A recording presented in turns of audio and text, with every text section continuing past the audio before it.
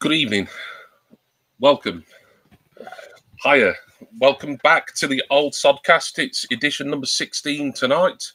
Appreciate anyone who's watching live throughout the course of tonight's broadcast or who may decide to watch any part of it on demand. So, as always, I'm joined by not one but two co-hosts. We've got my long-standing co-host, Jason, from Not Suitable for Mum. Good evening, Jason. Good evening. How are you? I'm all right, Jason. Have you had a good fortnight? It's not been too bad, yeah. Been quite productive, so it's all good. Yep. Yep, we'll talk a little bit. We'll talk. I know what you mean. I'll go and put my teeth in first, obviously, but we'll talk a little bit about our channels in a moment. Hi to Zeb. Thank you for coming in, Zeb. And of course, our newest addition to the host panel is, of course, from Ranking the Obscure. It's Ian. Hi, Ian. How are you? Good evening from Northampton. Northampton's calling tonight. It's Northampton's calling.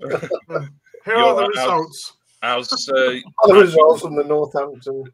I was going to ask how your fortnight's been, but I mean, I was up with you on this past Thursday, so it's like I've only spoke to you really like a few days ago. It's been an eventful fortnight, but it has. But as you know, we sorted out one resolution, and the competition's going on. Yes. And have you noticed the first tie is between the two Who albums? I watched the draw, yes. Yeah, and it's Stevie and Mick again. Hello, Dan. Thank you for coming in. Nice to see you, mate. Always a pleasure. So, Jason, I just wanted to say, although I'd left you a comment on it, obviously, I just want to say how much I enjoyed your Under the Radar episode 1 that came out on Saturday.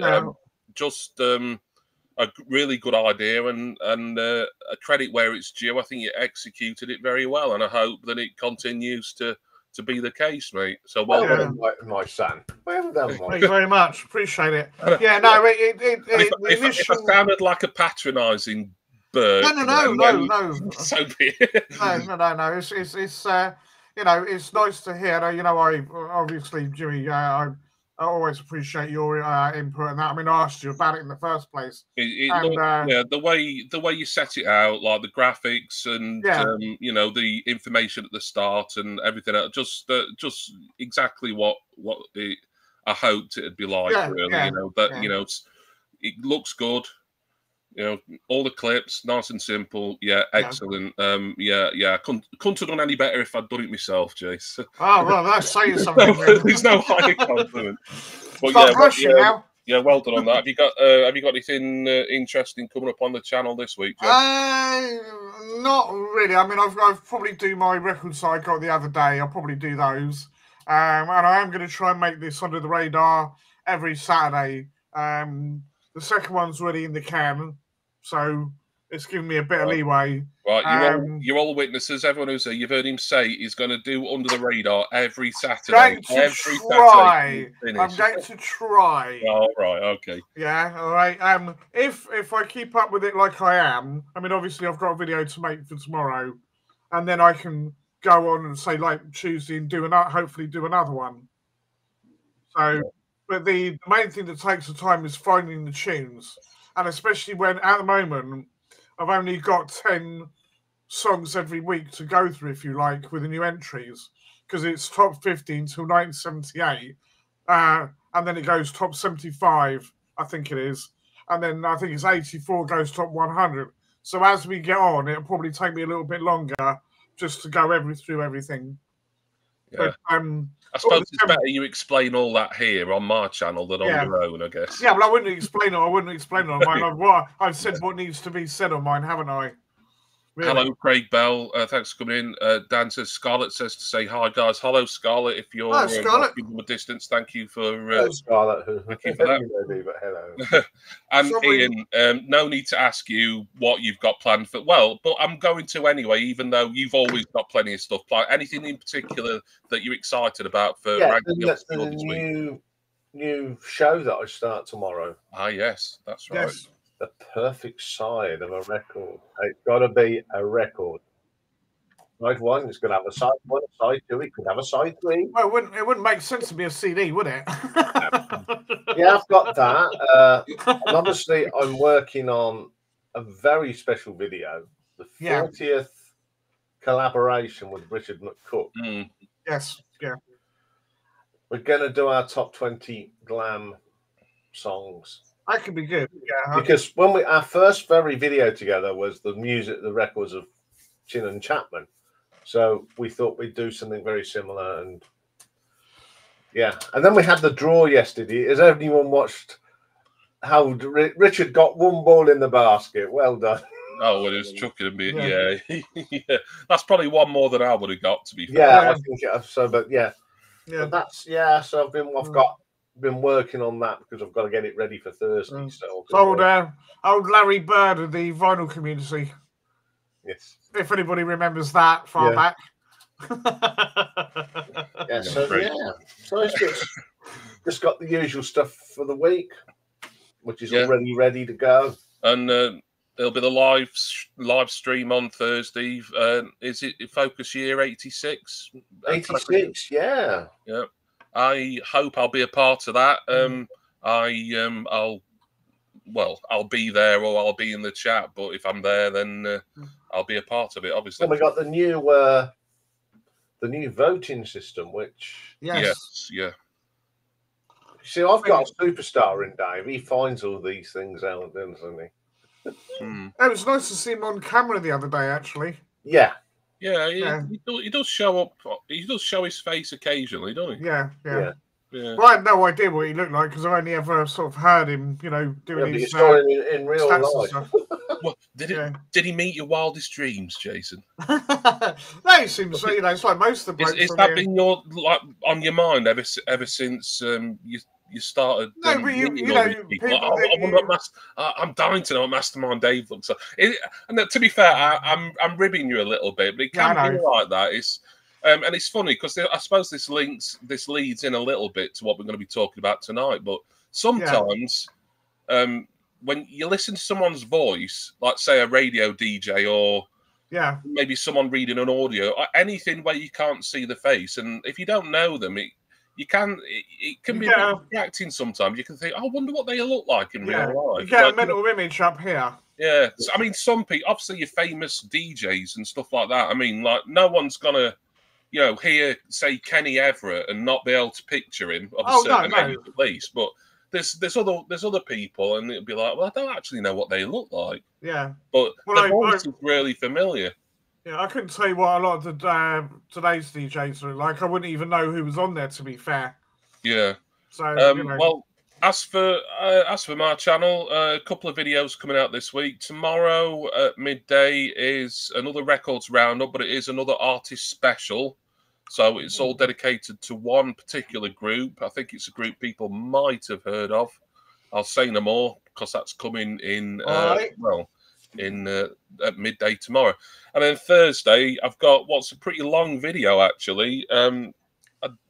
But it's one I've been wanting to do for years, and I'm going to be showing my entire, and I do mean entire, New Order, Joy Division, and Factory Records related DVD collection. So that's. Are you going to split it, or are you going to do it all as one video? It's all as one. This I did think about splitting it, and then I thought, you know what? A lot of people put long videos up. Why shouldn't I? Why can't I put a 45-minute? Yeah, no. It's just what people's attention spans are like sometimes. So yeah, but this one I know it's going to be niche anyway. I think if people are either going to be interested or not interested, whether it's like one 45-minute video, 2 20-odd-minute videos, or 3 or 4 shorter ones. So I'm just putting it out there because it's been not a passion project. It wasn't a video that felt really fun and enjoyable to do. It was kind of like, well, this has been on a kind of checklist for ages now. I can finally tick it off. But I enjoyed it, and I hope people enjoy watching it. But anyway, that's what's coming up on my channel this week, and I've got plenty of stuff scheduled for future weeks. But we'll we'll talk about that another time. A little bit of housekeeping before we get cracking with the main topic. Sodcast is back in 3 weeks' time today, not 2. Yeah, a certain panelist of ours has mucked our schedule up. Yeah. Oh no, I'm pointing. You know why I pointed the rock? Because I'm looking at myself on this left panel on the restream. You're below me, but I needed to point. See, I still can't. But there. So sorry, Ian. It looked like I blamed you for no reason. It's not Ian's fault. It's Jason's. Yeah, it's mine. But yeah, we're back in 3 weeks rather than 2. There'll be plenty of other live streams. Of course, make sure that you're subscribing to Ranking the Obscure because he does this every Thursday. There's also Vinyl Dale. We had a really good chat about Oasis, and it drifted off into talking about mini discs on Friday. Yeah. So that was really enjoyable. I had an unexpected thing to do. It's nice when that happens, doesn't it? Yeah, I mean, it was only the 2 of us, on there, but we went 2 hours. Well, Simon went 2 hours, and I joined sort of about 25 minutes in. But yeah, and there was a lot of good responses in the chat as well. It was really enjoyable. Obviously, I don't want to speak on behalf of Simon, but I believe he's planning a James Bond related thing this coming Friday, so that's one I'm very. Oh, that could be quite cool. Yeah, and Ivan Music Man's in. Hello from Norway. Thank you for coming in and watching us from Norway. Appreciate it. Hope the weather's pleasant there in Scandinavia, Ivan. Thank you for that.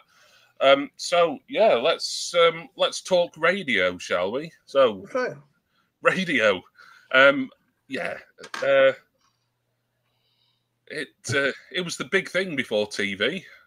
Jason, Jason, you're very old. Tell us about when the radio came out. I suspect Ian probably knows more than I do. Well, I mean, Saturday mornings on Radio 1 used to be Junior Choice. Now, Junior Choice had been going many, many years before even I listened to it. Now, when I first started listening to it, it was Ed Stewart that did Junior Choice. And there's that famous jingle where he goes, "Hello, darling," and lots of giggling. Now, that was done at a hospital. A lad said about his girlfriend, "Have you got a message for your girlfriend?" And he went, "Hello, darling." But that, I mean, I did a thing on Junior Choice, all the songs that used to be played on Junior Choice. If you go look on my channel and just put Junior Choice, it'll pop up. Did it ran for quite some years? Cool. It still sort of comes on at Christmas because Annika Rice does it now. I thought Tony Blackburn done it for a little while. Yeah. When was the dog? When was his peak era? Because I don't ever remember listening to him myself. I don't think I might have done when I was little. I not recall, but Ed Stewart. I know Ed Stewart. He was on Crackerjack, wasn't he? Yeah. It's 5 Crackerjack. I can't remember who did it before, but it went for about 30, 40 years.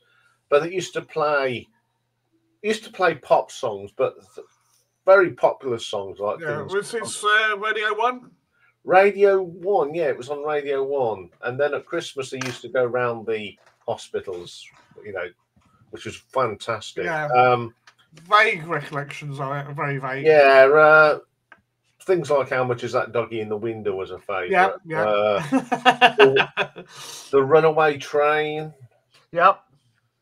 Gilly Gilly, Goss and Feather, Cats and Goer by the Sea, which is Max Bygraves. Yeah, I was about to say that, isn't that Max Bygraves? Yes, and the pink toothbrush, and the blue toothbrush. Yes. And then there was another one, John Pertwee, which goes on to another bit of radio that I love. He did the Grandfather's Clock. So apart from all these pop songs of the day, all these old classics used to come out, The Laughing Policeman. And it was just a joy to listen to. As a kid, there wasn't Saturday morning TV then. You know, Swap Shop hadn't started, nor Tiz was. So Yeah. that was sort of our thing, you know. And we used to have it on every. Yeah, we had. I think the reason why I didn't listen to that much was because we had a local radio sort of had their equivalent of, and it was called Albert's Gang, and they used to broadcast it from the old, what was the old rail station hotel in Southampton. I know A it. chap called Nick Girdler did it, very well known in local radio. And I even went to a couple, and it's basically, you know, like you say, sing songs, but this was more things like, you know, One Man Went to Mow, and I'm trying to think of other kids' songs like that. But you know, you get the sort of thing that I meant. Yeah, and the that, Diddy Men was a favourite as well. Oh yes, I remember the Diddy Men. Yeah.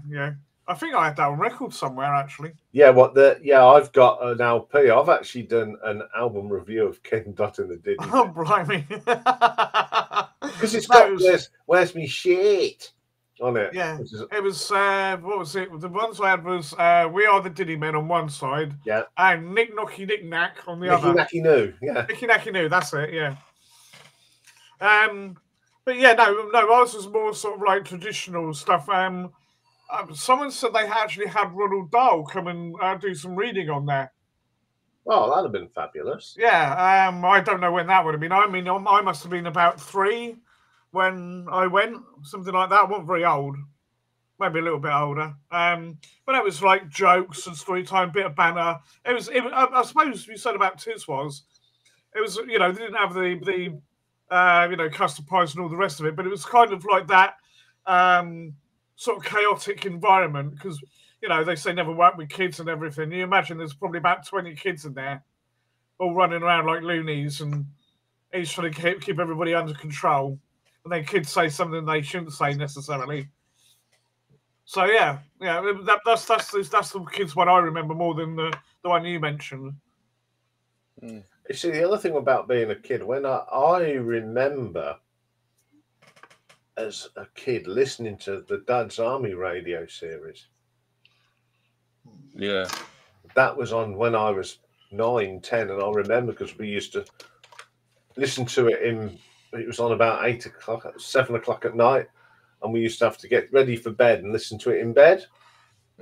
Was allowed to listen to it in bed. And I remember the very last sort of resembles of the Navy Lark. Now, my dad had listened to Navy Lark when he was small, and it was coming to its end, Steptoe and Son. So that's why I like radio comedy, because Dad used to record, you know, all these recordings, and if there weren't anything, he'd put to go to bed, and I still do it to this very day. Because when I go to bed at night. That's the thing. You know, obviously radio, you know, like your first thought is music, but you know, there's other facets of radio, like what Ian says. There's comedy, there's news, you know, just general talk. You know, so you know, it encompasses a lot. It's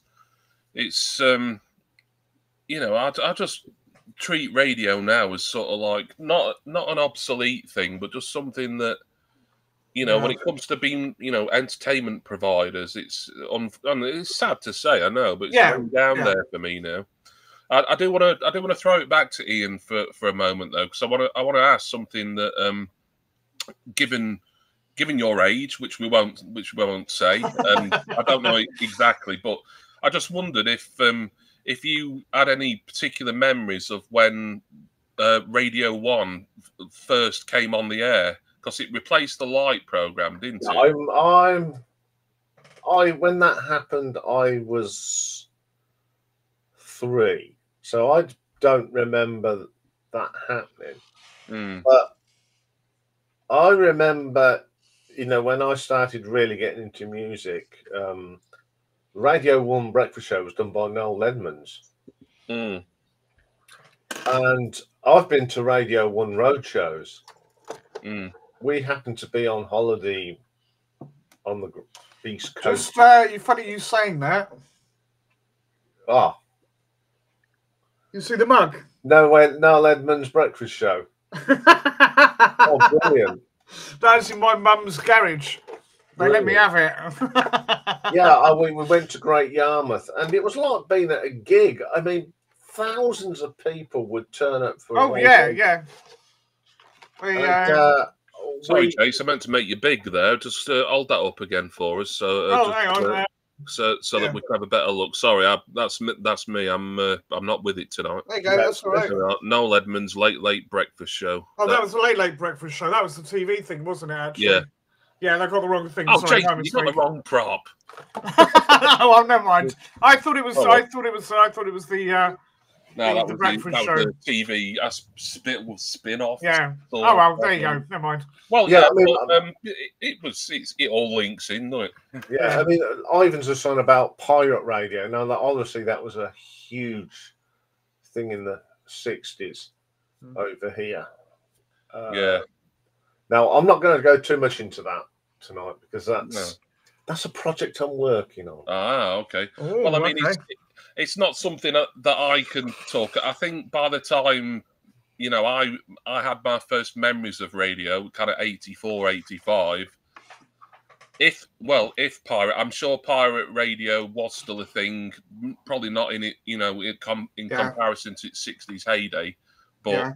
My parents definitely didn't listen to it, so I can't really sort of, Dan brought up earlier about Atlantic 252. Yeah, that was a pirate.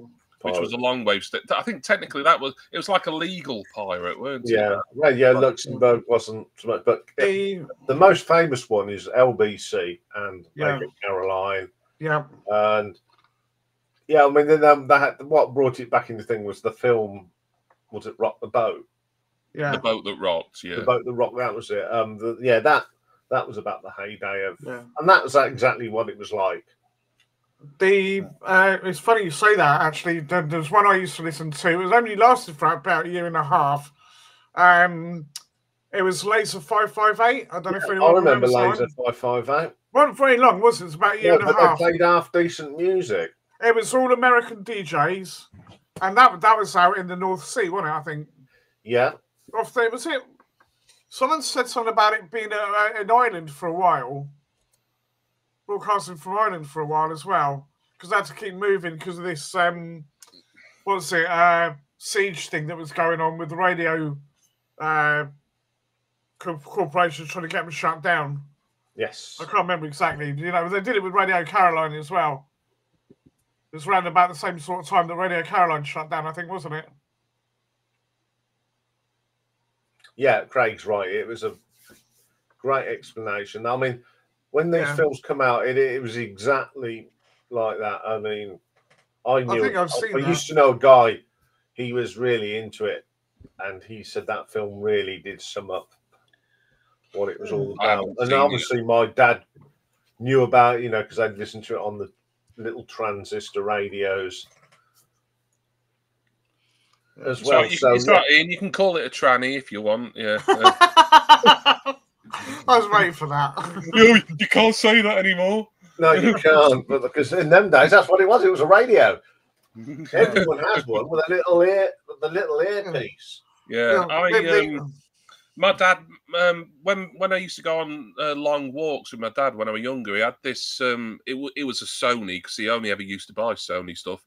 It was this lovely portable black radio. It had like a outer protective leather bag almost type thing and a bit of a strap, and it just take it with us. And I think it had shortwave on it. We didn't listen to much short. Oh God, that's something else that anyone who's an expert on it could probably do a whole show about. That really shortwave radio. But just this lovely. I think he took it out mainly when it was a Saturday afternoon, so that if we're out on a walk when the football results started coming in, we could listen to them. And I don't recall us listening to any music stations with it, but we'd take it out sometimes when walking, and we'd listen to the football, the classified with check and all that sort of stuff. Yeah, it was used to be on. I think we used to do that when we went on holiday because we had a caravan and you'd stick the old radio. We had a TV as well, but stick the radio on sort of like in the afternoon, just background music and stuff. And that was usually quite good. Someone would come on and go, "Oh yeah, that's a good tune." you know, we'll have to look for that in the record shop when we're out and about or whatever. No, I always get confused with dates and like the different radio bands and stuff. I don't know if Ian might be able to shed any light on it. Sorry, and it feels like I'm putting a lot of pressure on you here, but I just wonder when did FM become kind of standard for at least in the FM, UK? I mean, I remember when. I mean, Radio 1 used to be on 275 and 285 on the medium wave. Radio 2 seemed to always have FM. Yeah, I get the feeling they went FM maybe before Radio 1. Yeah, Radio 1 didn't go FM. The only time Radio 1 went FM was sort of when the Friday Rock show was on, which I'll talk about a bit later. But yeah, it was 275, 285. When they had a retune thing, Radio 4 went on the long wave because Radio 2 used to be on the long wave. Yeah. I was just going to ask about that. 1,500 meters on the long wave. Now, when they had the big changeover, Radio 2 went on to medium wave, and Radio 4 went on to the long wave, which caused a lot of confusion with the cricket and the shipping forecast. Yeah. That's the other thing I used to do is listen to Test Match Special because you know. I was just going to say, I remember the shipping forecast on Radio Solid because obviously we're down near the docks, so we used to get it quite a lot. There's something the shipping forecast. I don't think I've ever heard it live, but I've certainly heard sort of bits of it around and about. There's something to me. I don't know why, because it's still going now. You know, it's on 7 days a week on Radio 4. I think they do 2 of them, don't they? Like a short one and a slightly longer one. There's something a bit Cold War about it to me, and I can't really explain it any better than that. You know, it evokes kind of memories of, you know, sort of like the Iron Curtain and things like that. I can't. It's weird, isn't it? Because it's not about that at all. No, I get what you mean, though. It just seems oldie-worldy, doesn't it? Almost. It's like what was it called? Sports Day, that on 5 o'clock on Saturday, which was started in the 40s, I think. I've got a book that Pat Murphy, the broadcaster, wrote about the history of Sports Day. And it had the same theme tune right up until the very end. You know, 5 o'clock on a Saturday.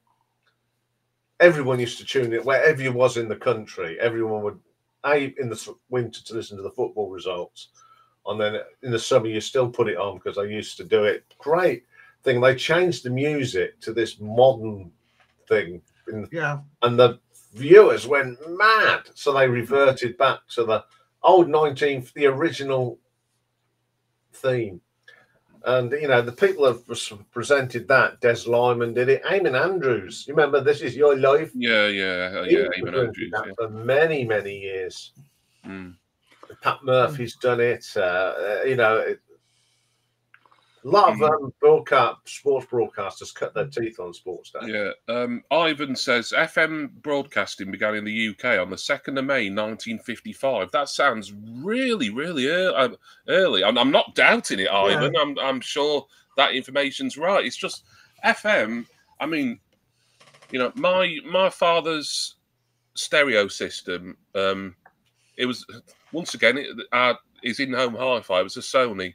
The Radio 1, of course, by the mid-80s was definitely on FM because you could just tell when you heard it. It was just pure.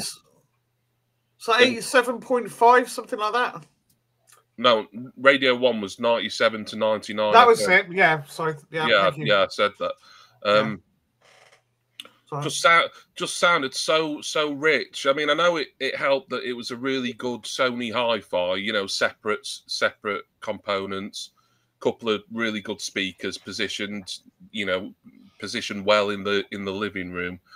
But the sound of it, and it just, and then like when we'd switch to medium wave, like in the car or for whatever else, or if we were listening to Atlantic 252 in the 90s, and it's like, I don't know. I was always of the thought of, well, why when you go to FM would you want to listen to anything else? But I know some stuff, you can only listen to on the other bands. But it's like, shouldn't everyone want to be on FM? And I know it's not possible because of bandwidth and all the rest of it, stuff that I don't really understand. But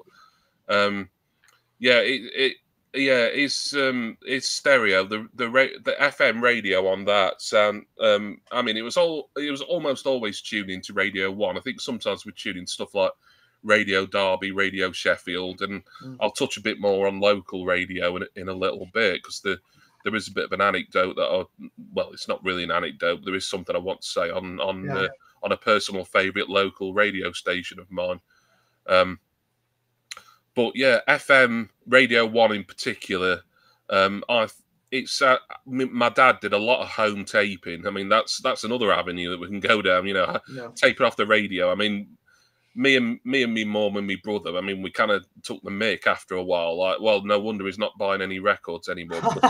anytime he hears a single on the top 40, or he hears something on John Peel or Annie Nightingale, he'll tape it off the radio. And then he didn't spend any money on music for donkey's years, only on blank cassettes, But when you played those cassettes back on that system, this sounded so good. They sounded, just as good, maybe even better than if you'd bought the 7-inch single or whatever. Yeah. So, looking back, I kind of can't blame him for doing all that home taping. Really, it was it sounded so bloody good. Yeah, it was the whole thing. My dad had, I think it was an AWA stereo, one of the big bulky things, and you either sat there with your hand over the pause button, or we had a little switch that could insert silence in there. I don't know if you remember that on a stereo. We didn't have one of them, but I know the sort of thing you mean. Yeah. And it's just like you press it, hold it down, and then when it started doing the song, you let go, and it, and then what you did is you re-recorded tape again, but without all the gaps, because you had tape to tape. See what I was very lucky. I had a granddad and a dad that was a bit wizardry. Now, back in the day with TV, we used to have our transmitter was at Sutton Coldfield, and then they got Sandy Heath, and all our TV turned to Sandy Heath. So we had to get a new aerial, but we still had the old Sutton Coldfield aerial. So we had one of them sort of radio grandals, and they only hooked up the old Sutton Coldfield aerial to the hi-fi, so we could have a great radio antenna for the radio, because it was still crackly on a little transistor. But when you got a proper yeah. I mean, I think my dad had a proper aerial, at least maybe not in the second house I lived in, but the first one, certainly, because it just, I think that was, even though it was, I think I would say that for a lot of the time, especially when we were listening to the top 40 every Sunday afternoon, I think we only had a black and white portable TV till about 1984, maybe even early 85. And I think I probably would have said I preferred the radio to television when, as young as I was. Yeah. It's you can't really have an opinion there and then when you're 4 years old. But looking back, radio sounded so crisp and clear and rich, whereas the TV we were watching was just on this like crappy black and white thing. Yeah. And it wasn't very enjoyable. So I would have said radio were better than TV probably when I was 4 years old for me, but that was because of the the situation that we had. I mean, the top 40. Everyone listened to the top 40 because that's when you knew who the number one was. Bruno Brooks was the DJ I remember. I went through Fluff, Tommy Vance, Tony Blackburn. Yeah, Tommy Vance did it for a while. Frank Skinner was another one. No, I'd stopped listening to music by then. Not Frank Skinner as the comedian. No other Frank Skinner. Was it Dave Skinner? Richard Skinner. Richard Skinner. Thank you. Right. Sorry, I couldn't think of his name. Yeah, Craig Belter about Kenny Everett. Now, we used to listen to Kenny Everett on a Saturday, and the only reason we listened to it because of Captain Kremen. But he was right. Kenny Everett kept playing Bohemian Rhapsody. Yes, yeah. And that's how it become big. Kenny Everett was to me, he was the first DJ that pushed the boundaries with all these jingles. Yeah. But I mean, he got thrown off Radio 1, didn't he? But he went on. It's funny you say about him, actually, because, again, going back to Albert's gang, he was on Albert's gang, right? I think there was when he first got fired from Radio 1 in the 70s or whatever it was, and he ended up doing tapes for Radio Solent from his house. He'd make up the tapes, and I think there's quite a few radio stations he sent them off to. But Radio Solent used to broadcast him as well, and it's the tapes he used to make up. There's an interesting video. I've mentioned him a fair bit on these before, but by Techmo, who a lot of people will know, like big YouTuber, and he did a video about he managed to obtain some rare Kenny Everett produced like jingle carts, the carts that that you'd play in between records and in between news items and stuff. And these were from I think it might be the station you're referring to, actually, Jason. But I think he might have worked in other ones in the area. But he did all the same sort of jingles, but then he'd slightly modify them to say what the name of that. I think Portsmouth had them as well. Yeah, Portsmouth. It might be the Portsmouth one. He had most of the carts from, actually. I just want to address or try and answer this question from Nick. Hi, Nick. Nice to see you, by the way. He wants to know if he's right in thinking that there used to be a license for the radio. Well, I mean, it's included in the TV license now. It was. I would have thought that before, like, TV became ubiquitous, that there would have been just a radio license. I'm assuming. I don't actually know when that would have. What's that going to go back to? At least the 1930s or 40s, perhaps. I think there's always been you've had to have a license to. Yeah. Wasn't it because of what it was broadcast on initially? That's the main reason. And then when they changed it. A lot to do with that, yeah. Yeah.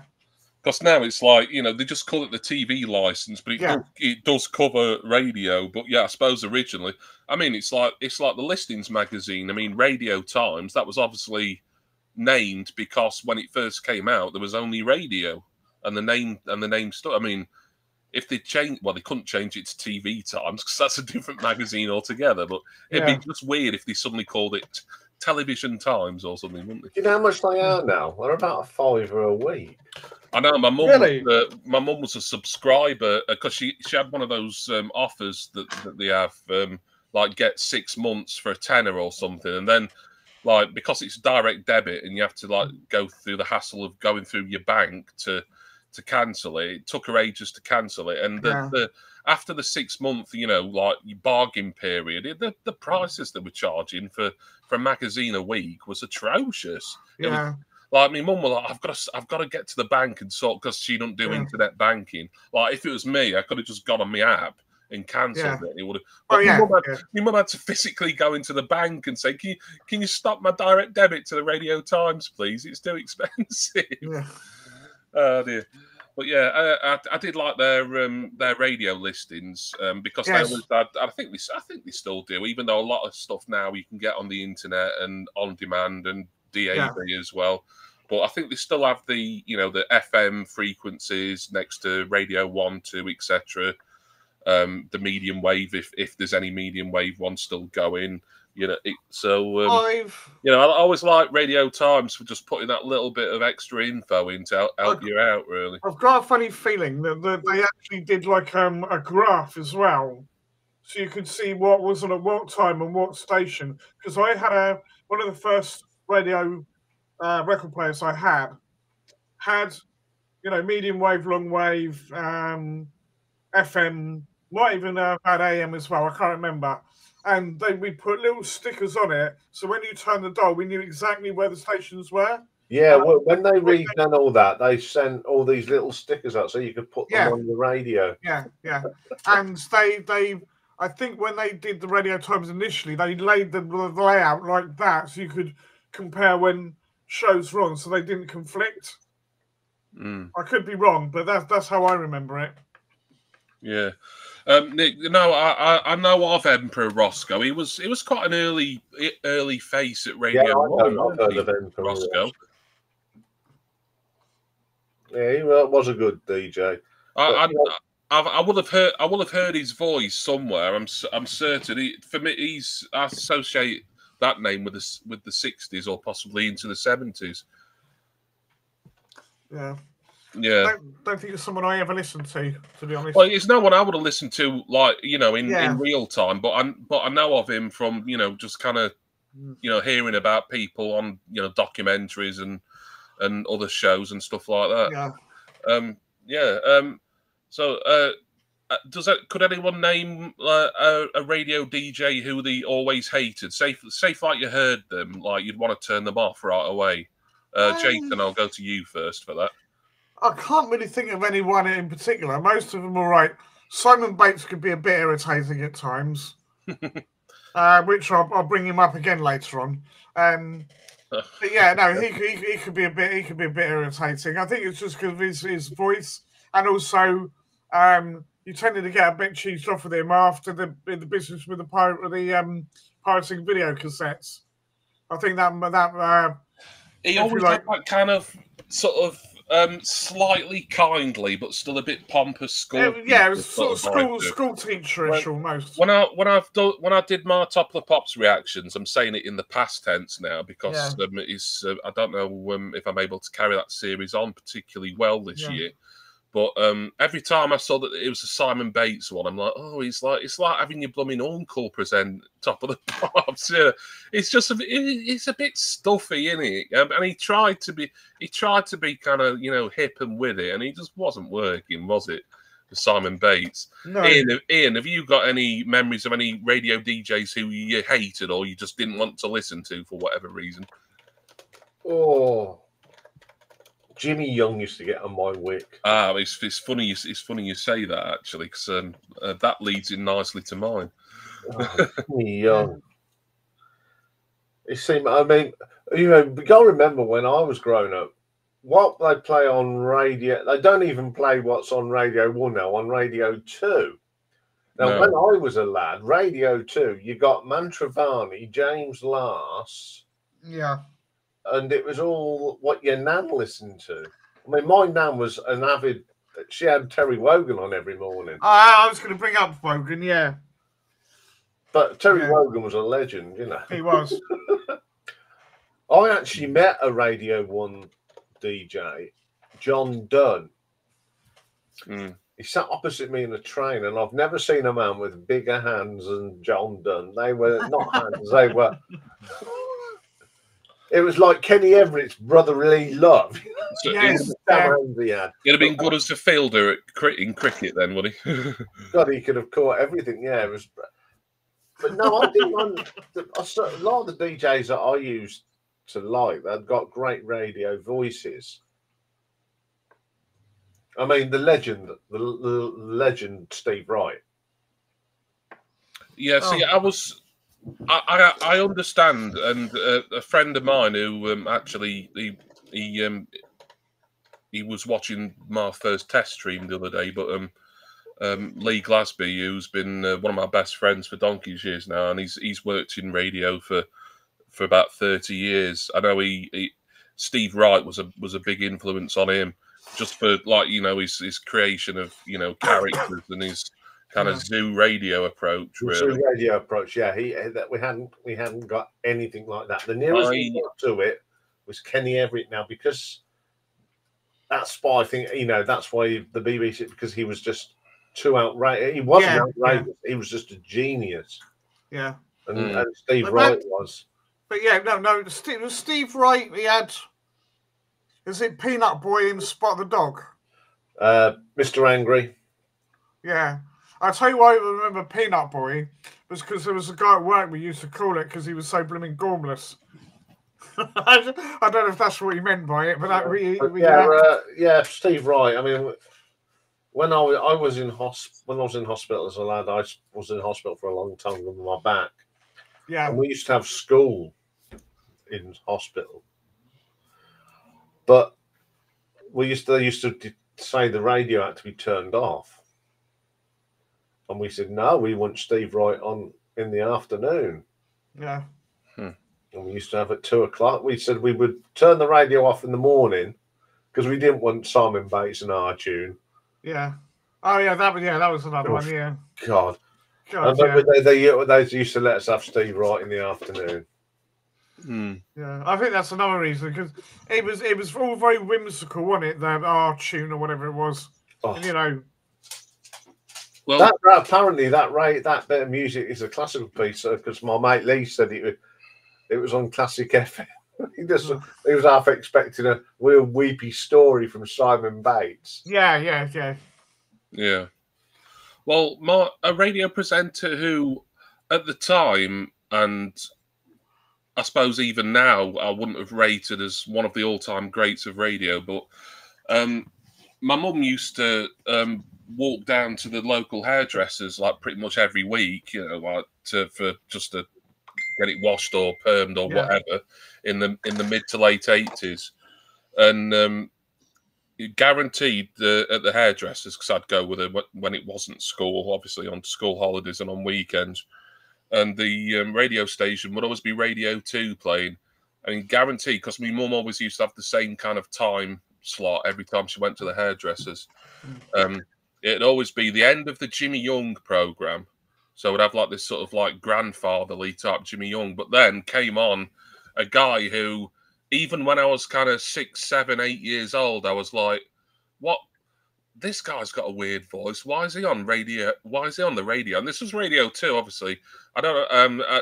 Ian will remember. And Jake, you'll know who he is, Jason. But for me, he's like one of the, I don't know if worst radio presenters is fair, because I'm sure he had skills somehow. But Derek Jameson, I've got he was bloody awful. I've got so many vivid memories of hearing that weird Cockney accent of his, like every week. Like that's the only time we would hear him, because we wouldn't have Radio 2 on at home, because Radio 1 was still decent. You know, that my dad wanted to hear John Peel and all the chart stuff. So we'd only ever listen to Radio 2 when we were down at the hairdressers. It's always bloody Derek Jameson on. He was on TV quite a bit, wasn't he? On things like what was he on? Wait a minute, come on. He was a newspaper editor first and foremost. I think it was on something like.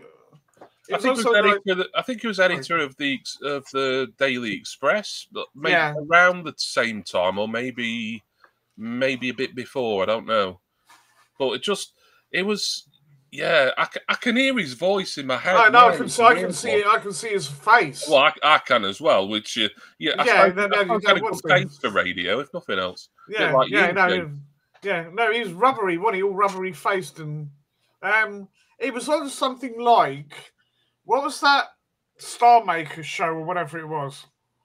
It was on something like that. He was a panelist on there or some sort of thing like that. It would be like New Faces or something like that. Something like that, yeah. Opportunity Knocks, one of those sort of things. Yeah, if it wasn't that, it was something like it. And I got a funny feeling. I do recall seeing them on TV now and again, but like every bloody week, like this. At the hairdressers, and have Radio 2 on, always same time of day. Jimmy Young would be knocking off, and he'd be handing over to Derek bloody Jameson. And I you know, he's even as a young child, I'd listen to him, and like, he don't sound like any of the other DJs who I know. He don't sound like you know, because it would have been Bruno Brooks on the top floor at that point, or like. You know, my dad used to tape a lot of stuff off John Peel and Annie Nightingale, and sometimes he'd miss, you know, when he's trying to do his pausing to get rid of the talky stuff. He'd miss bits, and then you'd hear a little bit of Annie Nightingale or a little bit of Peely. Yeah, but just really strange yet quite vivid memories. I've sat drinking a hot chocolate while waiting for my mum to get her hair permed or whatever it was, and hearing Derek Jameson blather on. Yeah, I mean, DJs in that day were DJs. They put the records on themselves. Queued them up, and I think a few of them still do. Do you think Jameson could be considered one of the sort of early, like? Maybe kind of you get a load of them now, especially on like Radio 2, but kind of celebrity DJs who weren't necessarily trained in that area. They have someone there just pushing all the buttons and they do all the talking. Yeah. You know, because you get a lot of like people like Graham Norton, for instance, on Radio 2. I mean, I'm sure he wouldn't have had much interest in radio until the BBC said, "Oh, well, you know, we'll pay you like however many hundreds of thousands a year for you to do a show on Radio 2." Whereas, like someone like, you know, I'll use Kenny Everett as an example because he crossed over the other way. He was like on radio and then he crossed over to TV.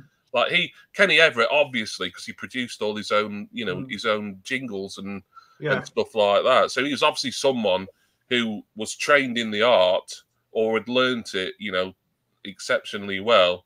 And, you know, it is an art. I mean, I've watched my friend, like, I sat in with him when he was presenting at our local radio station, Peak 107, back in the late 90s. And, you know, it's hard to do it properly and on your own without any producer helping you or whatever. You know, it's harder than it looks. And, you know, I don't know, just someone like Jameson, to me, it was like, well, have they got him because he's a bit of a kind of talking head for things, or he's a newspaper editor? I mean, he was a journalist, wasn't he? He was a editor, I think, for some years. But DJing, it was an art, because what people is when you put a record on it, they don't just drop the needle down. You have to cue it. Usually, I mean, I learned all this because my dad was involved in hospital radio. So on the turntables, you have this bit of felt, and you cue the record up, you'd let the thing go, and you'd hold it by the bit of felt. Yeah. And then you just let it go. Now, when I started doing discos, that's how I could cue up a record as good as any professional DJ. It's all about queuing it up, you know.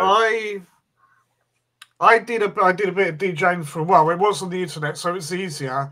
But I had a virtual turntable, so you were still lining up tunes and then, you know, cross-fading from one into the other or whatever. You see, that was the art of crossfade. Yeah, I mean, you know, not to the extent that obviously if you had a proper stylus and you got, you know, a couple of decks and a proper sound mixer and everything, you know, it's not quite the same, but the principle was there. Yeah, I mean, I couldn't.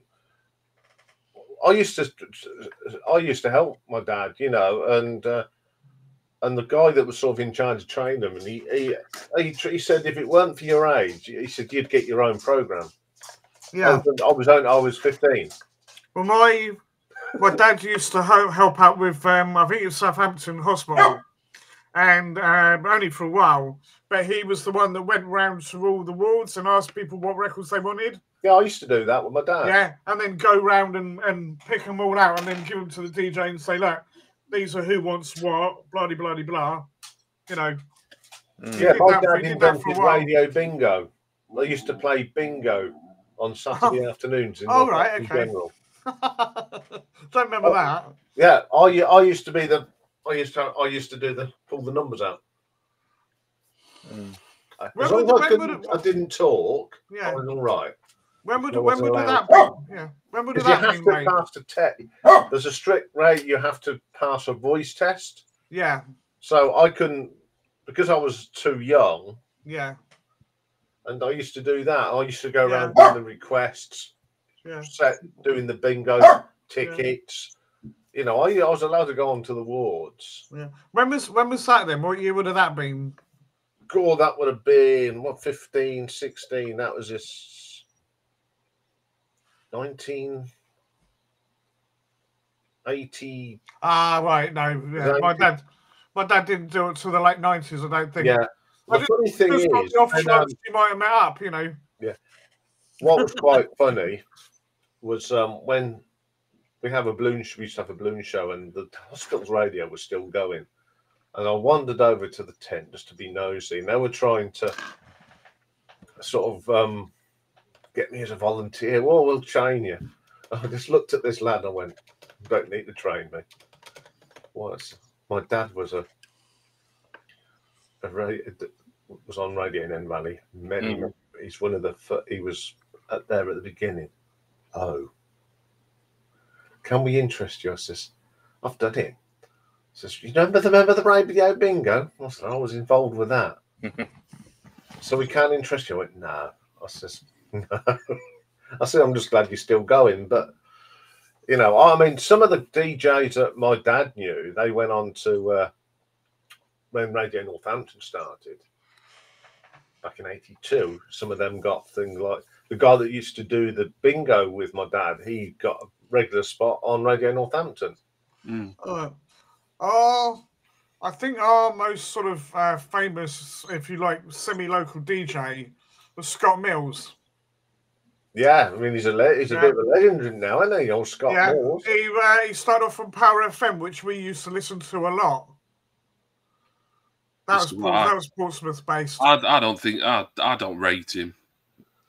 Like, well, he must have been doing something right to get the gig, you know. Well, yeah, but from my own personal preference, I mean, you know, it's just like a kind of bland sort of a guy from local radio made it to national.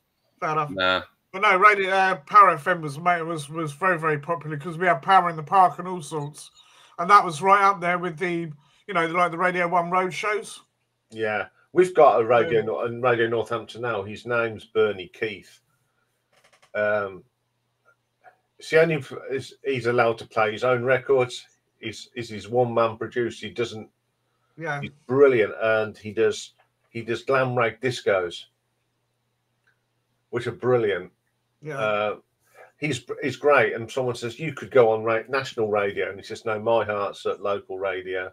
But then he's forced to play what everybody else wants rather than his own stuff. No, which you can turn his show on. I mean, when I finish recording, I'll put on Radio Northampton, and you just don't know what you get. One day you get the Bee Gees playing, the next day you get rockabilly. You get proper music. Oh, you just reminded me actually. Laser 558 is now on the internet.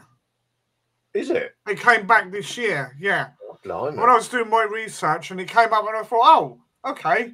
Obviously completely different people, but, you know, I think they do archive shows as well, so it might be worth having a listen. Yeah. I mean, when I started heavily getting into music, if I wanted to listen to what I liked, it was late night stuff. Yeah. With the headphones on, you know. Yeah.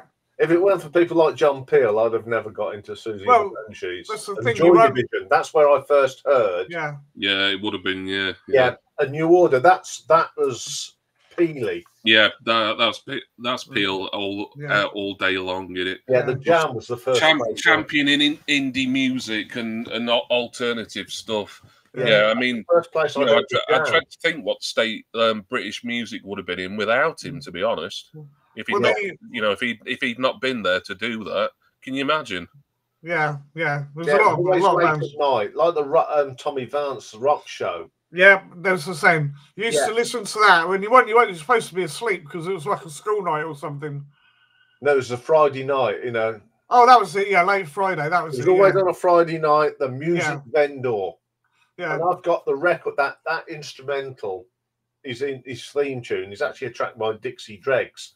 Oh, right, okay. Taken off the top, and I've got that. It's absolutely brilliant bit of music. Yeah. I got to meet him, Tommy Vance. Yeah, he was very much an old school DJ, though, wasn't he? God, yeah. Yeah. No, I did. I don't have many. I know I listened to it quite a bit, but the main memory I have it was they had Magnum in concert on there. Yeah, I've still got that. You know. Really? I recorded it, and I've still got it. Because that would have been 80 something, wouldn't it? 87. Yeah. I remember listening to it and I thought I'd never heard of Magnum before. And it's like, oh, these are quite good. I never did buy any records, but I really should do. Yeah, I went to see The Firm in Hammersmith, and then a week later, Tommy Vance put it out on thing. And for a very, very long time, when Status Quo did their 20th anniversary gig at the NEC in 1982, up until they brought out Live from the BBC, we all had the live recordings of that because that was the only copies that were going. The whole concert was put on radio, the Friday Rock Show. So the Garden Party, apart from Marillion, he did the Mama's Boy set, the Jethro Tull, Magnum, Gary Moore. Yeah. So that copy of Magnum you got, is that an official release, or is that just off the radio? Straight off the radio. I cleaned it up from tape, transferred it onto CD. Have you got it on digital?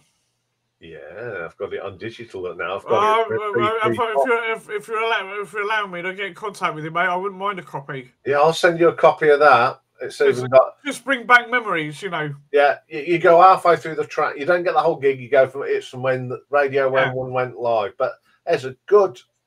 Well, it filled up a C90. Yeah. Well, I remember it being along for a long time. Yeah, I've got that.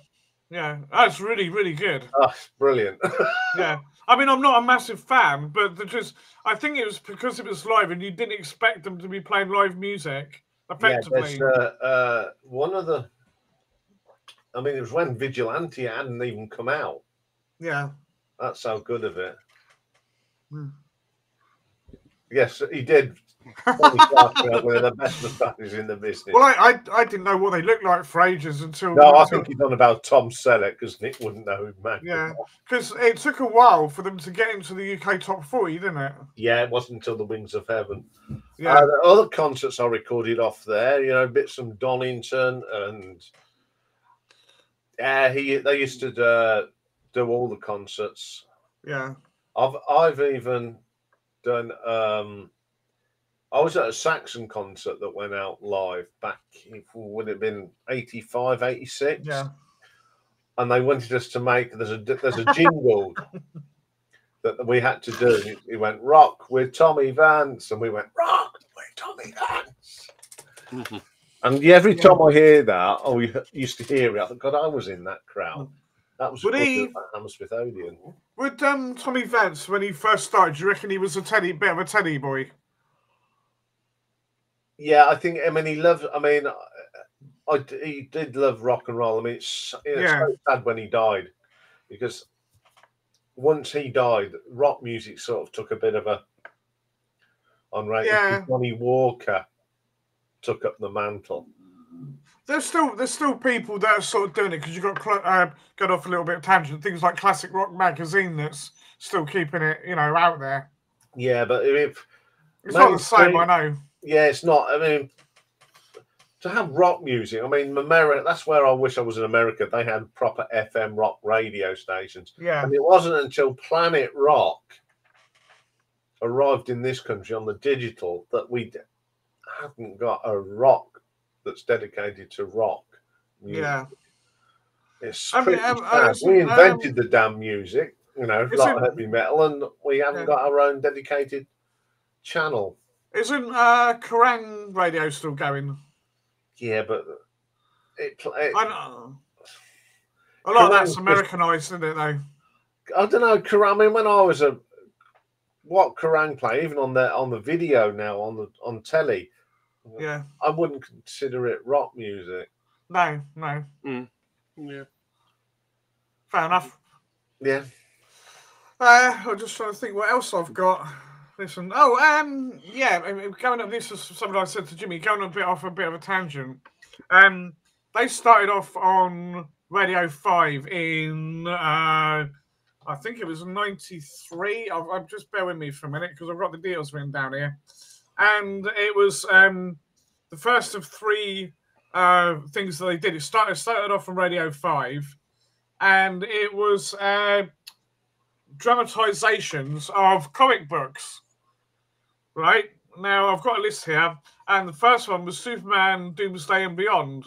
I don't know if anybody knows things about comic books. They killed off Superman for a while, and they did a whole dramatization on it on Radio 5. And then later on Mark Goodyear's show, in 94 and 95 respectively, they did Batman the Dark Knight and The Amazing Spider-Man. And they were really, really good dramatizations. I know it's not music, I know it's a bit of a tangent, but you know, those were something that I listened to quite religiously. I've got them on tape somewhere. Yeah, they were really very well done. Good. So I mean, radio drama today. I mean, yeah. I mean, I love radio dramas. I mean, one of my favourite writers is a lady called Dorothy L. Sayers. Now, her most famous character is Lord Peter Wimsey. Mm. And they did some radio adaptations of some of her books. Brilliant. Poirot, there's a lot of Poirot that I've got all there, and Miss Marple. Yeah. And there's some really good modern ones. Yeah. There's one that, what's his name? Hugo Spear, the actor. He did Yeah, I know him, yeah. Yeah, he did a thing called Stone. Hard-hitting crime drama based around Manchester on the radio. Absolutely brilliant series. Mm. What's her name? She's been in lots of things. She's now the doctor. She's in Midsummer's Murders now. And she did a thing as on the radio as well. That was very good. Modern. There's some great, not modern day, which is but some great radio comedies that come out in the 2000s. Hurt 33. Yeah. Which is based about the code breakers at Bletchley Park. So it's local to me, Bletchley Park and all that. And that had Robert Bathurst in it. And what was his name? Something McQueen, Alex McQueen. What's her name? Coleman. Olivia Colman? Yeah, she plays a Polish person called Minka. Absolutely brilliant character. Yeah. There's a thing called The Castle, which is set in medieval. It's set in the medieval times, but using modern stuff like elephants to catch eels. That's about smuggling, but they had a character in it. They were doing charity, and his name was some Bob of Geldof or something. And it was it was ever so funny. So it's set in in smuggling times, but it's all modern themes. Yeah, it's really good. There's some great modern comedies out there. Another one you like, and that's Old Harry's Game. Yeah, I've heard of that. It's what's his name? Mm. The one I remember being on those superhero ones was Garrick Hagan and his wife. Garrick Hagan played Biggs in Star Wars. And he's done quite a lot of dramatization. I couldn't tell you, but there's a few sort of like semi-well-known people. All right, cash up everyone who had 9 minutes past 9 for his first Star Wars mention. Yeah, no, but it was the fact that because I got speaking to him about it. Moving on before we get too sci-fi. No, it's like just saying, Richard had a good idea about to do a quiz where each of us says a song title with radio in it, and whoever can still keep going out of the three of us. I'll be out straight away. Do you want me to start, Richard? I'll start with Radio by the Cause, which I know you'll appreciate. Radio Gaga. I was right. Let me go in that way. Video called The Radio Star. Radio by Rammstein, which you used on the Instagram post today. Turn on the radio. Autograph. I told you I'm going to get stuck. 5, 4, 3. No, I can't think of anything. Jason's out. On my radio, the Selector. You bleeder. That was all I Go on then. Oh, God. 5, 4, 3, 2, 1. Yay! I've won. Well, that didn't last long, did it? I thought it'd last a bit longer. To be fair, I think I would have started struggling soon. That was a fun little interlude. There's something I want to ask Jason and Ian, but it's more of a guessing game, really. Wayno's just said Radio Song by R.E.M. That's a good shout. Oh, yeah, of course, yeah. I want to know if either Jason or Ian can guess my favourite current radio station, one that I would still listen to. I don't listen to it very often, but I do like to put it on now and again. Wait, don't start thinking yet, Jason. I can see you. I can think about stand up and give your brains a chance, but. Well, I'll give you a clue. I might give you a couple of clues. I'll give you my first clue. So this is going to narrow it right down for you. It's a BBC station. Okay. So there you go. And if you need another clue, well, after a couple BBC of guesses, Radio 6. no. Radio 5. No. Okay. Radio 2. No. Can we ask questions? Yeah, all right. Is it anything to do with the BBC at all? Well, yeah, I said it's a BBC station. It's a BBC station, right? Yeah. Okay. Jason, if that No. I was really thinking. wasted Yeah, it. sorry. I said that at the start. Sorry. Radio Derbyshire. Well, there's no such thing, but if you mean Okay, Radio right. Derby, Yeah. no. Right. Okay. I'll give you another clue. Soon as I said Radio Derby, it's not technically a local station. It's a national. It's a national one. So that narrows it down to only a few. Yeah. My favourite radio station. It has been for about getting on for 10 years now. Radio 3. No. Radio 5 Live. Didn't you say that one earlier? I said Radio 5. I didn't say Radio 5. Thing. Yeah. That is incorrect. I see. This is why I asked you, because I knew neither of you again. Pardon? BBC Sounds. Yeah, it's more of a kind of it's like a Radio 1 Extra. No. you're thinking outside the box though, Ian. That's good. So you're kind of getting a little bit warm. Do you want me to tell you? Yeah. Go on then. My favourite radio station is the BBC Asian Network. Oh, right, okay. And I'll tell you why.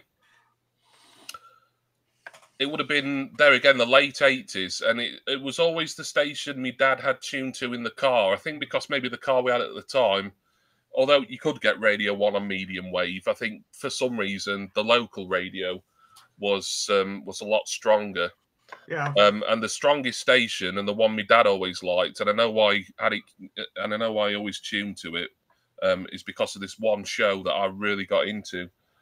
Was a station, and you weren't too far off actually, Jason, when you said Radio Derby, because this was a Derby and Leicester based station called Gem AM. Right. Gem stands for Greater East Midlands or something like that. It still exists, but it's called something else now. And I think they only had like one show a week, but we were often in the car like visiting family or whatever, and we'd always have it on. And they played a brilliant and absolutely phenomenal Bhangra program every Sunday, I think it was. I know you like that sort of music. My dad would always put it on, and we'd be like, "Oh, isn't this stuff great?" Like me and my father really bonded over this Bhangra music. This sort of Indian and Punjabi pop music. Well, it's different, wasn't it? Ever since then, I've been a massive Bhangra fan.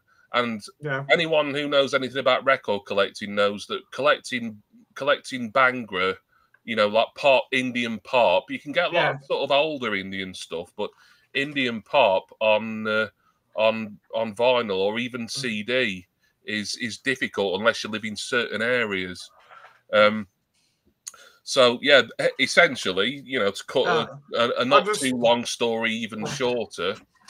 The reason that BBC Asian Network is my favourite radio station now, and it's one I'll still put on now and again when I've got some time, is because they're the only station that I know of with a good reception, digital, but also internet, that plays Bhangra and Indian subcontinent pop music. Fair enough. Yeah. Fair enough. So So I think the closest I got to that is stuff like Cooler Shaker and stuff like that with all those influence. No. I know what you're on about. I know because you played me some. No, Cooler Shaker isn't Bhangra. Cooler Shaker. No, I know it isn't. Cooler Shaker play a type of ragga rock sometimes. Yeah, completely different. Bhangra. Well, but they do sitars and all that lot in there, don't they? That's what I'm saying. My definition of Bhangra, from just what I listened to as a child and what I still manage to listen to every now and again now, it's pop music. It's like dance pop, but it's obviously got that Indian flavour to it. Yeah. I suppose like the biggest Bhangra hit in the UK would have been arguably, I would have said around 2003, I think it was, and it would have been Punjabi MC, Monday on Tobak K, which sampled the Knight Rider theme. Had that. That was you'll have heard it, Jason. You'll know it. You'll know it when you hear it. That did well. That got top 10 over here, sort of like 20-ish years ago. Everyone's still doing that radio quiz in the chat, but that's fine. I had thought of one actually. Well, it's all right. When you finish, type it in the chat. Type it in the chat. Then. I don't know if I've got a great book I want to show. Well, yeah. So thanks to Gem AM and listening to it in the car religiously, like every Sunday. I'm sure it was a Sunday. They may have had a Saturday show, to be honest, because it feels like your memory plays tricks on you, doesn't it? But it feels like I heard more than what really I should have done. Just sat in a car for half an hour. Do you know what I mean? It's like maybe it feels like I heard it more, but. I mean, we never taped any because I think because it was medium wave, it sounded good in the car, but my dad couldn't get a good reception at home, so he couldn't tape any. And it's the sort of thing like I think if you went to like sort of Leicester and Derby and went in their market halls and stuff, you'd find like stalls where Indian families were selling all these Bhangra tapes, and I wish I'd been old enough to like actually go and buy some. And then by the time I was getting into collecting music. In the mid 1990s, it's like I didn't really know where to go or what to do to obtain any Bhangra, so I kind of just left it. So that's why I really rate Asian Network. I mean, it's a national station and it's digital. It's not you can't get it on FM or anything, but it's digital and internet, so it's easy enough to get via sounds or whatever you want to do. If you're into that sort of stuff, which I know not a lot of people are, but it's one of my favourite genres, Bhangra. It's just so much fun, and it's so listenable, and everything's just so catchy, and it's uplifting as well. It's. I mean, there will be Bhangra ballads out there, but I can't say I've heard too many of them. It's just that sort of, me. I like electronic stuff, so it leans into that as well. So just we've been going on with this. Right,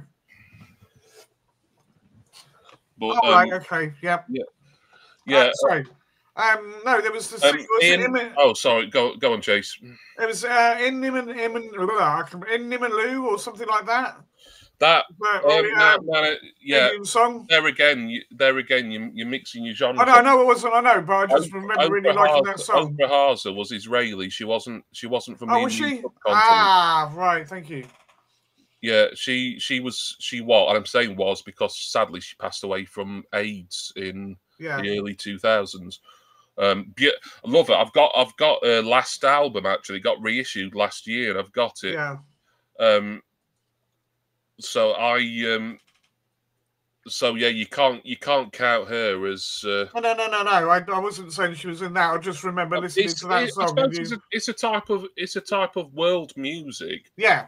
So you're leaning into the right area, but it's just not the right area. Sorry, Ian, you were going to tell us about a book that you've got. Yeah, sorry. I have, yes. Let's get rid of that. I'll just get rid of that chap.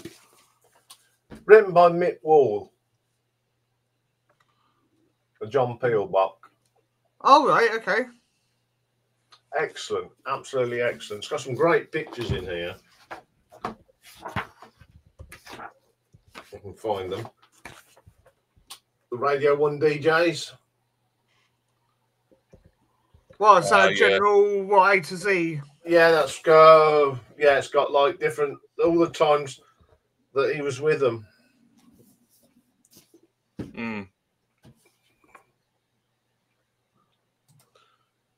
Yeah, my dad had a. Now, what it is, I think it might have been his autobiography. Actually, he wrote. Oh, what's Peel's autobiography called? I'm sure he had it. It was either an autobiography or it was. It was a biography written by someone else. I seem to be reading it around the time of his death. Yeah, I've Yeah, this was written. I don't know when this came out, but I picked. This was a birthday present. It's a wonderful book.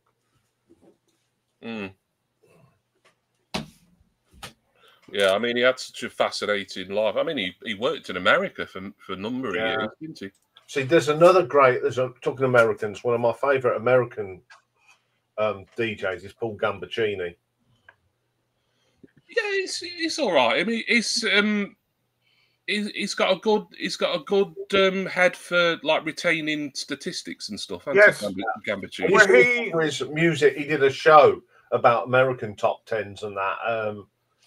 Because there's that we used to have on a Sunday dinner time by someone that we don't mention anymore. He used to do a great top 10. Yeah, and because it was in. I mean, when I was listening to it in the 70s, we're going to do from the 10 year, from 10 years ago, 1960 something, and 20 years ago from 1950 something. We can mention a certain unmentionable person if you want, if you've got any particular sort of story or anecdote, but I didn't really want to bring him up just for the sake of it, because I think he was I've got radio memories of him. I've got plenty of TV memories of him, that's for sure. But yeah, but no, he was at the time. He was a very good DJ. He was the guy that sort of got Top of the Pops going. So you can't mention him, but he was good in his day. Yeah. Nick asked when how old John Peel was when he passed away. I want to say he was well into his 60s. It might have been late 60s. 67, something like that. Might be something around that. Yeah. But no, he did a heck of a lot for promoting music, and like you say, bands that perhaps wouldn't have got a look in otherwise. Mm. In the back of here, it's got all the festivals and the people that he sort of promoted, and I mean, people that just go Captain Beefheart, Joy Division, Mark Bolan. Yeah. Well, the one everyone knows is the Undertones. Yeah, and the Fall. He was mad on the Fall, and that's one thing I kind of disagreed with John Peel on. I can never get into the Fall. Just can't do it. I'm sure if I really tried, there might be some of their stuff I'd enjoy, but generally can't get into it. Yeah. Never have, and I don't think I ever will. Yeah, Richard's also saying that he was a big Wogan fan. Yeah. Wogan, for me, he's another one. Although I heard his breakfast show on Radio 2 a number of times, but he's someone else. For me, he's more a TV guy for me personally, or the Eurovision guy. Yeah, Nick's in agreement with me. He can't stand the Fall either. Yeah. I wouldn't say I can't stand them. It's just I don't like them. I can't get into them. They're one of those bands that like this kind of legendary in alternative circles, but they do nothing. They don't grab me like they should do. Maybe I've never really listened to them all that much. We've had a couple of songs. Probably if you said hits, I'd go, oh yes, I've heard that. But I mean, this has been a fascinating discussion. We've covered local radio and national radio. We've talked about some of our least favourite and no doubt some of our very favourite radio presenters.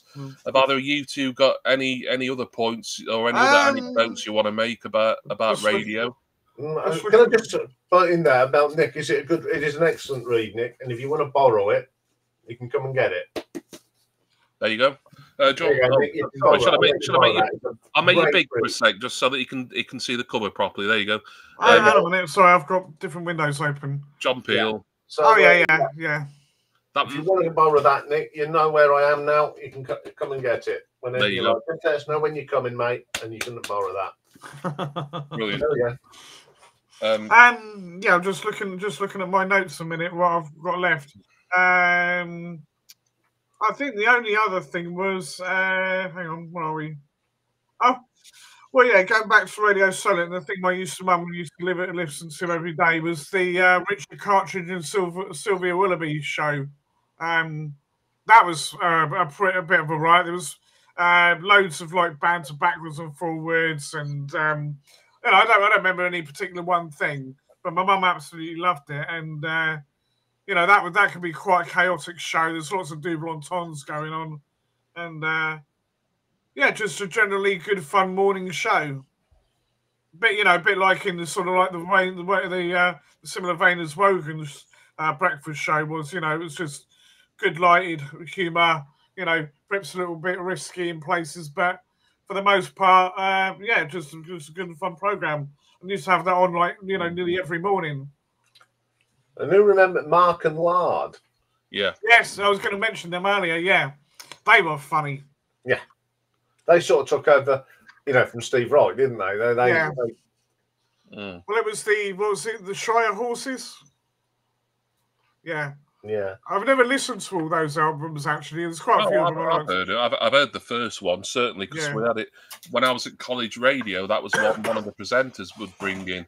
Yeah, it were a handy album to have, actually, because most of the tracks didn't tend to last more than about a minute or a minute and a half.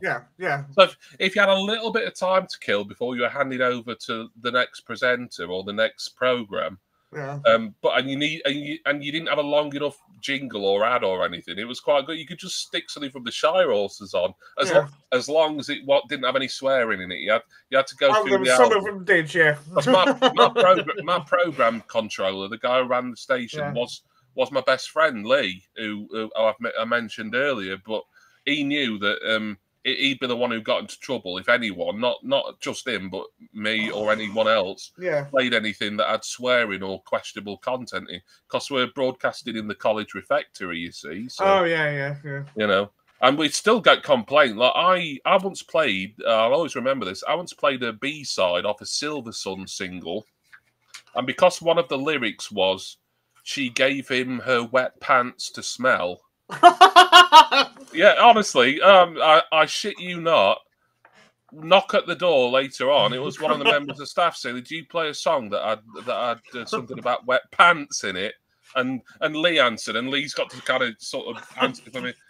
Yeah, I think we did actually. And please don't play that again. Good job they didn't play them. Good job they didn't play Green Knickers by the Barron Knights, wasn't it? Then yeah, like one of my late friends. I mean, he was in the British Army, and he used to go on. He was based out in Belize, and he was on the Forces radio. And at the end of the night, you had to play the national anthem. Mm. Yes, and he was fed up of just playing the boring chords, So he once played Brian May's version at the end of Night of the Opera. I didn't know he'd done a version of it. To be at the end of Night of the Opera, Brian May plays the national anthem, and he played that. Next morning, commanding officer's office. You're supposed to play apparently he said, "You're supposed to play the national anthem." Well, I did, sir. He said, "But you didn't play the He says, "You didn't specify what version of the national anthem." He said, "You're lucky I didn't play the Sex Pistols, God Save the Queen." Well, that is technically a totally different track. So yeah, you could that would be asking for trouble, I suppose, really. But... Did just going off on that tangent, did Jimi Hendrix ever get into trouble for doing the American anthem the way he did? I know it's not quite the same because it's not royalty. I don't think he did, because I think people were just impressed with his virtuosity on the guitar. The only person I know who got, and this is really drifting off the topic, but the only person I know who got into loads of trouble for a rendition of the American national anthem was when Roseanne Barr sung it in public once, and she sounded absolutely awful. Yeah, well, not somebody you associate with singing, is she? So, well, no, it makes you wonder why they'd even sort of have her, really, do something like that. I don't think it was at a Super Bowl, but I think it was at some big sports event or something.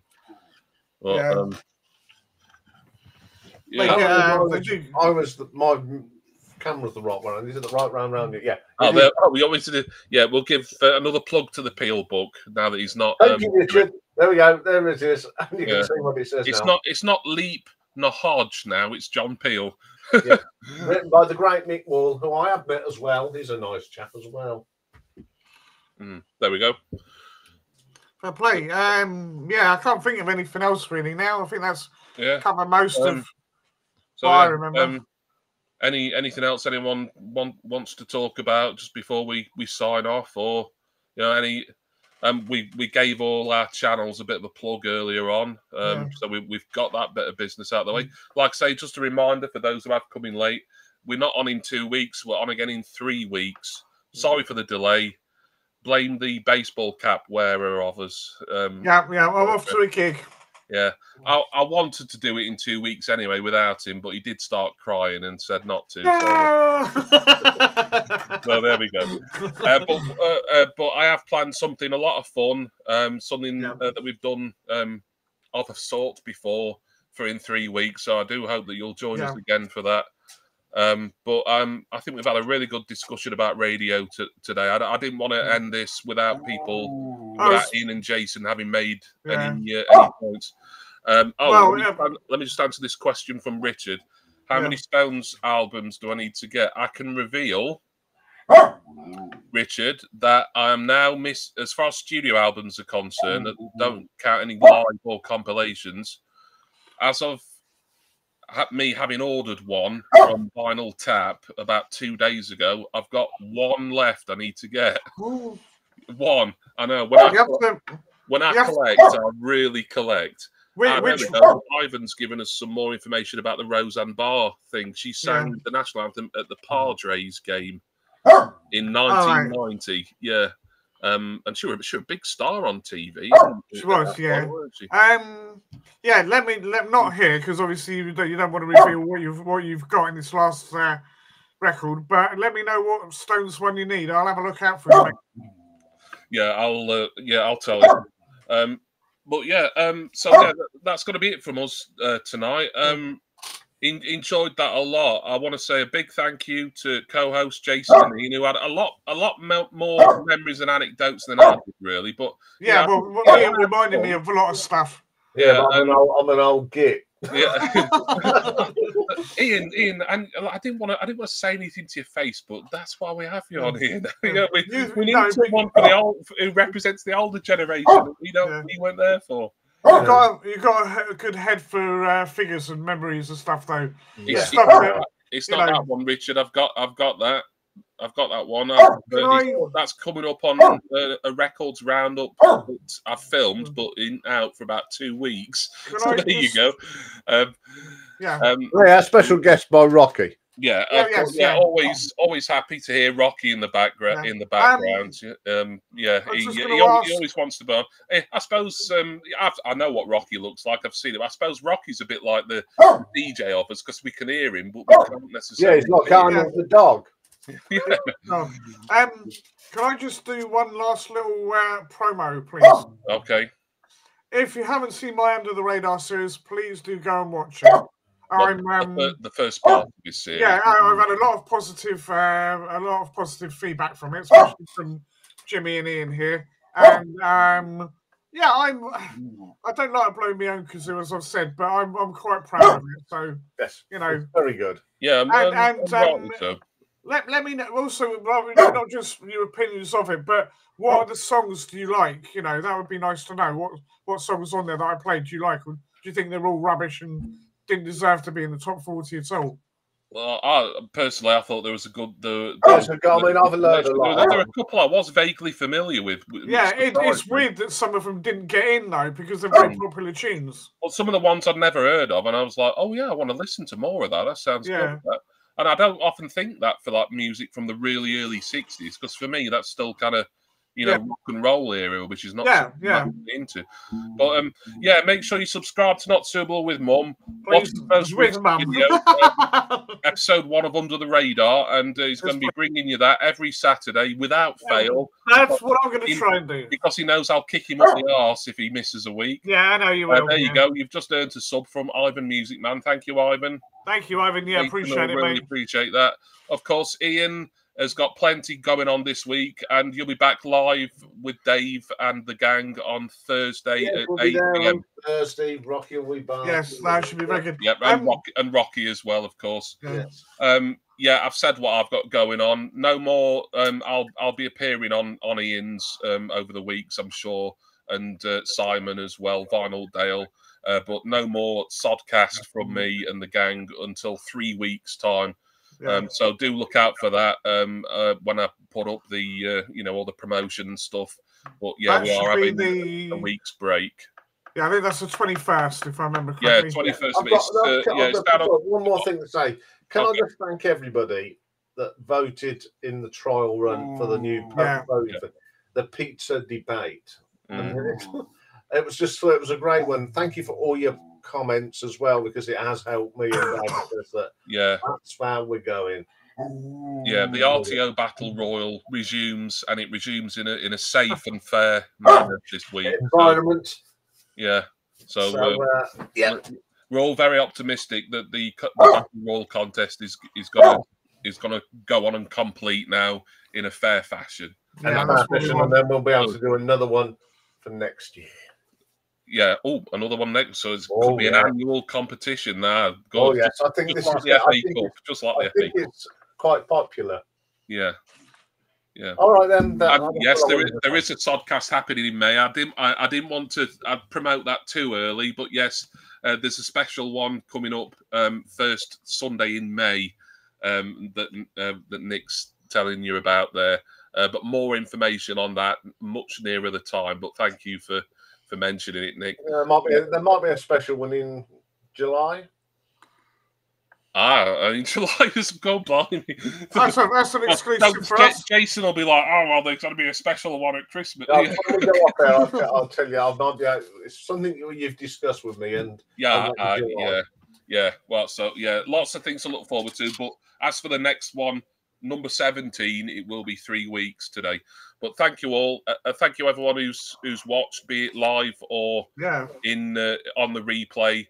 And we'll see you around on YouTube over the days, weeks, and whatever.